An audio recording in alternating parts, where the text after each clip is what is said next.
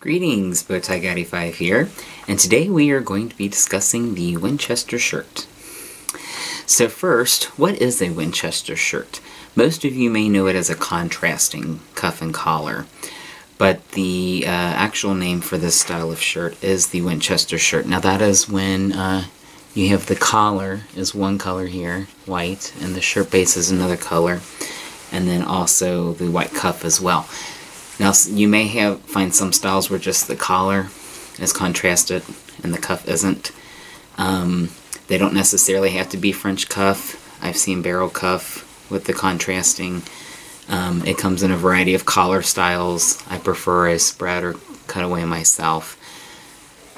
And but you can find point collars and tab collars or pin collars. So there's a bunch of different style options in that regard. The shirts don't always have to be a solid color like mine. You'll find patterns or stripes. A lot of mine are custom. This style of shirt is really hard to come by these days. You may find a few options from some brands, but I've more or less been relegated to having mine custom made.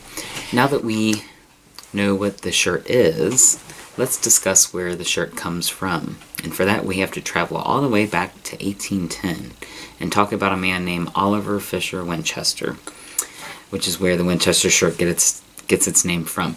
Now the Winchester name is probably more associated with the Winchester rifle. Mr. Winchester was responsible for firearms as well as men's dress shirts. He opened his first menswear furnishing store in 1837. Following this, he moved to New York City, and later in 1847, he co-founded Winchester and Davies Shirt Manufacturing Company. And this is when things really took off. He was one of the first to, I don't want to say revolutionize, but really take hold of the industrial movement that was going on. A lot of factories, before this time, a lot of things were made by hand. Now we have these machines that are doing a lot of the work. They can pump out a higher volume of product in a shorter amount of time. And he hired several workers to man these machines and kind of get away from the hand sewing.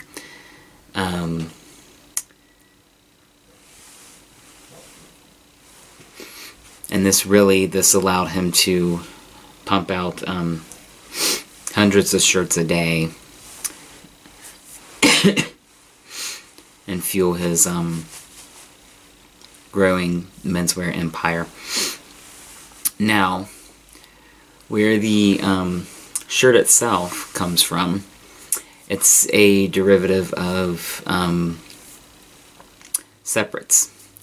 So, before dress shirts became like a mass-produced thing,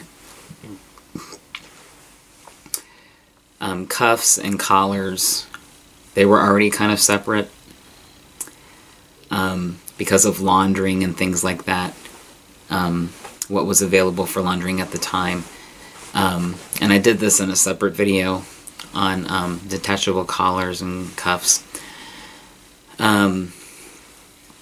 This was kind of the norm, and even at that time you had different colors, usually white, but you had some different colors and things that would come about.